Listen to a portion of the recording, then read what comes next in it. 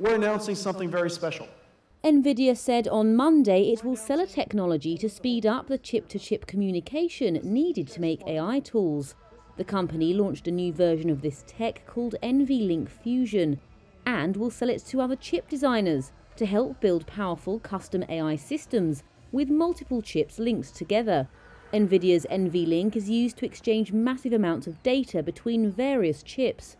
And this move will continue to keep the company at the heart of the AI frenzy, which has boomed since ChatGPT's 2022 launch.